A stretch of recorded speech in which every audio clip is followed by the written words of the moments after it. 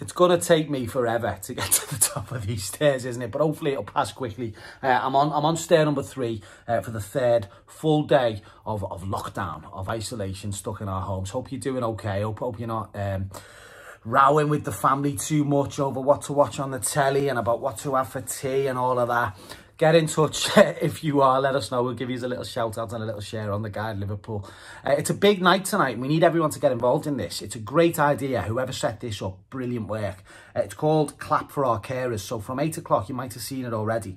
They want everyone in the UK giving our NHS workers a round of applause. So you can stand at your door, out the window, maybe in the garden or something, just in the house, and just give our NHS a massive round of applause. If you want to do a little video or a photo of you clapping and tag us in, we'll give that a share on Twitter or Facey or whatever.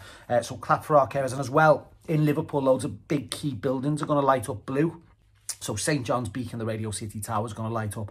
Liverpool 1 is going to light up blue, which is incredible. And expect all our other iconic buildings lighting up too. So Clap for Our Carers is the hashtag for tonight at 8 o'clock. I've got to say a big hello to Lauren, lovely Lauren, who works hard in the walk-ins.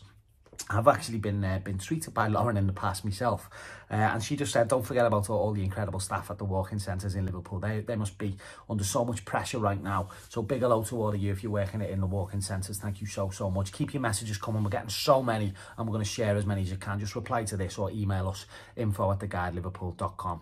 Loads more deliveries. Daphne's Cheesecake on Smithdown is now delivering that delicious Liverpool-made cheesecake. You can get a delivery. Love Lane Brewery, if you fancy a little bevy.